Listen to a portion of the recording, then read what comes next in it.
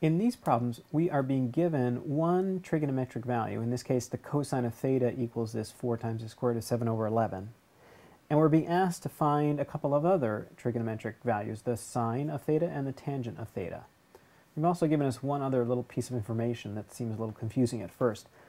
How do we go about this? We've only got the cosine. How do we find both the sine and the tangent from that?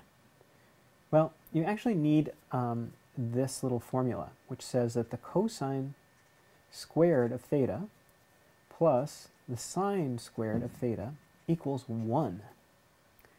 Where does that come from? Well, if you think about the unit circle, right, this is a circle with radius 1. If we've got a point, let's say right there, there's the radius out to that point from the center. The x value would be the cosine, that's the length of this side right here of the triangle, and the y value would be the sine, that's the length of this side.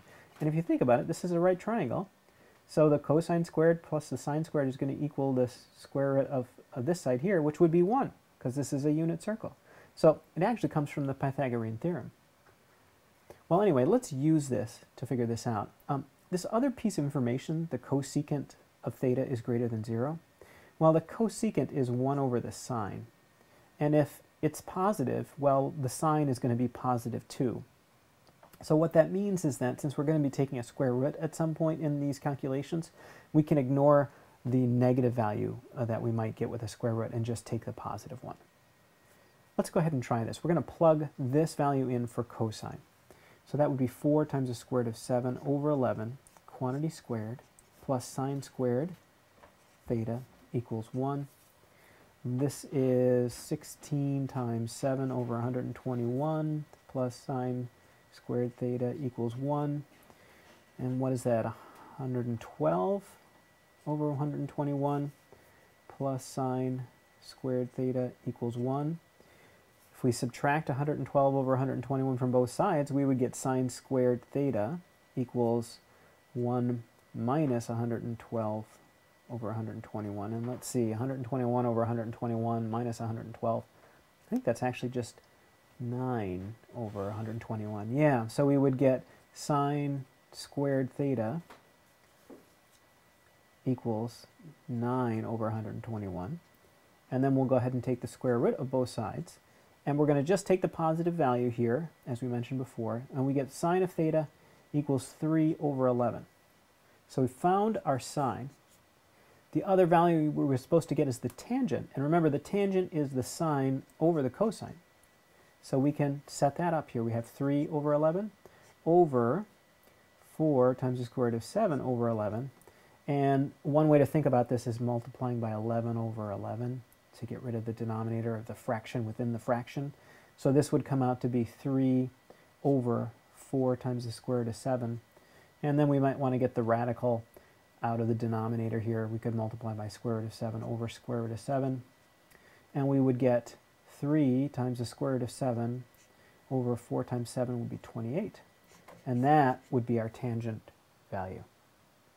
So we found the sine and the tangent there. Let's try another one.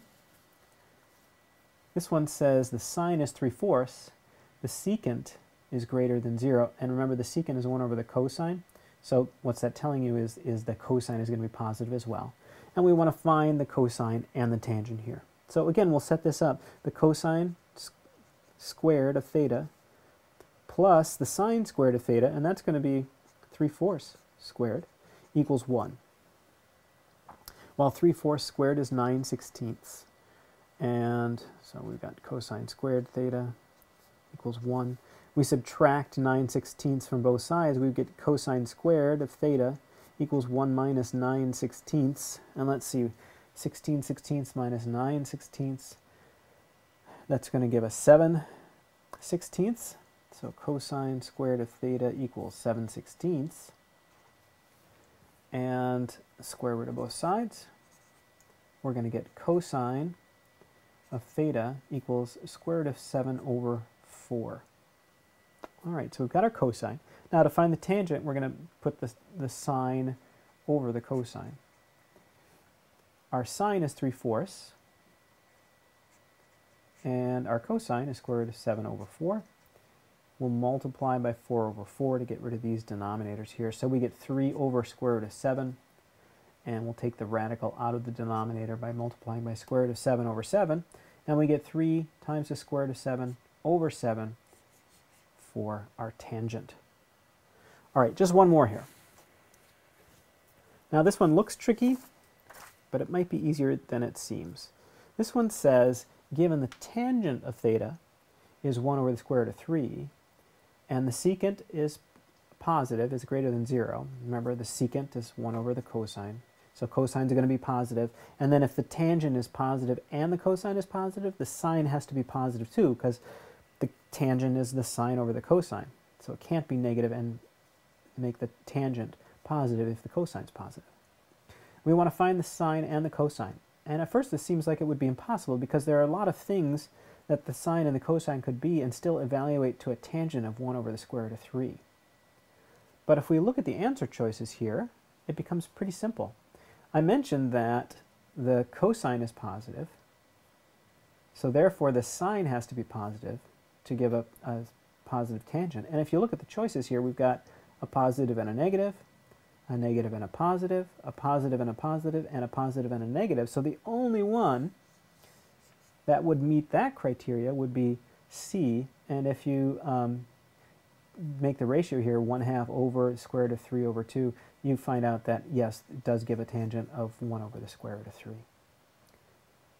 So that's a little bit of work with finding trigonometric values given some other trigonometric value.